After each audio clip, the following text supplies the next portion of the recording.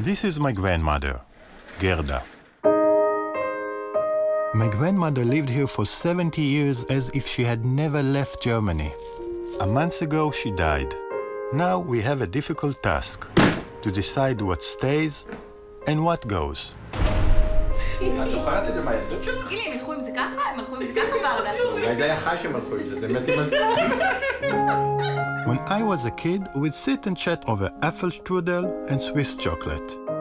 When I grew up, I realized that the meaningful things were always left unspoken.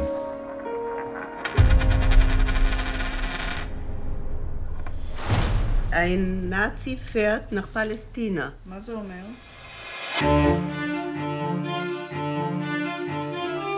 What is Nazi propaganda doing in my grandparents' flat? זו פרשה מאוד מוזרה, הם נסעו כציונים ביחד עם נאצי.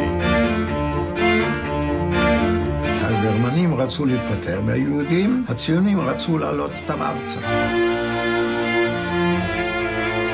For the first time, I have a past, but in that past, I keep finding one name over and over again. Von Millenstein. Hello? I'm the grandson of Kurt and Gerda Tuchler. היה להם חבר שהיה קצין נאצי, von Millenstein הזה. In a sleepy suburb, in a city I never heard of, lives the Nazi baron's daughter. Was your father working with Goebbels? According to this gentleman, yes, but there's absolutely no proof, no nothing.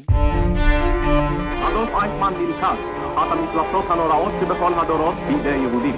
הוא התייחס אליו כמו אל המייסטר שלו. Wo keiner gerne hörte, dass jemand bei der SS gewesen war. They just didn't believe it. אתה תלך לחבר ששמעת שאבא שלו היה רוצח ותספר לו אבא שלך היה רוצח, אם הוא לא יודע מזה.